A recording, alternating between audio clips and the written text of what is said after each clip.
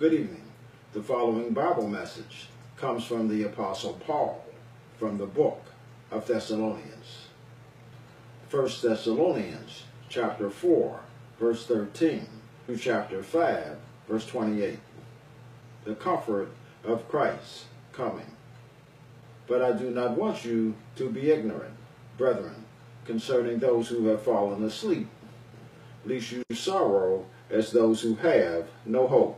For if we believe that Jesus died and rose again, even so God will bring with him those who sleep in Jesus. For this we say to you by the word of the Lord, that we who are alive and remain until the coming of the Lord will by no means precede those who are asleep. For the Lord himself will descend from heaven with a shout, with the voice of an archangel, and with the trumpet of God. And the dead in Christ will rise first.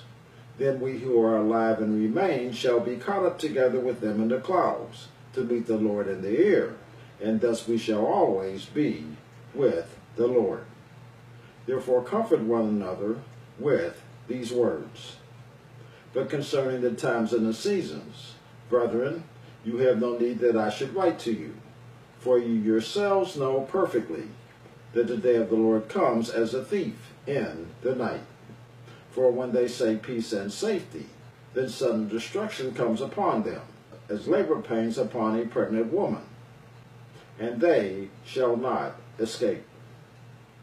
But you, brethren, are not in darkness, so that this day should overtake you as a thief. You are all sons of light, and sons of the day. We are not of the night, nor of darkness. Therefore, let us not sleep as others do, but let us watch and be sober.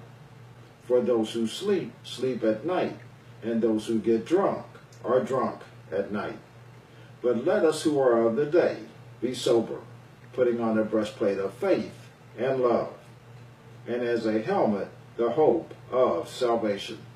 For God did not appoint us to wrath, but to obtain salvation through our Lord Jesus Christ, who died for us, that whether we wake or sleep, we should live together with him.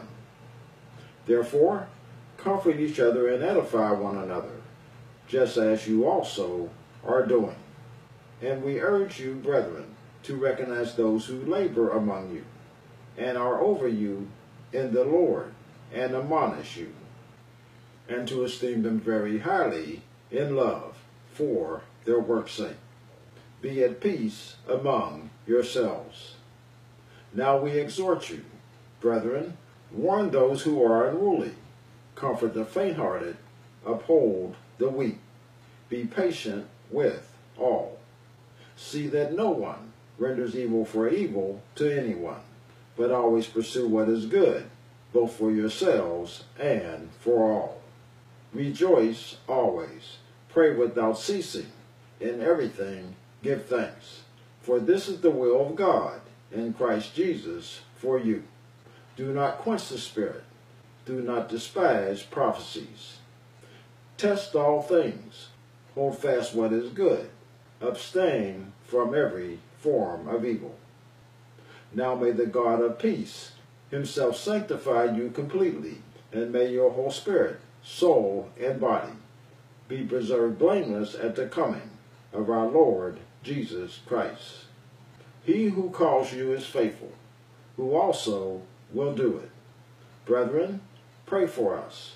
Greet all the brethren with a holy kiss. I charge you by the Lord that this epistle be read to all the holy brethren. The grace of our Lord Jesus Christ be with you. Amen. 1 Thessalonians chapter 4, verse 13 through chapter 5, verse 28.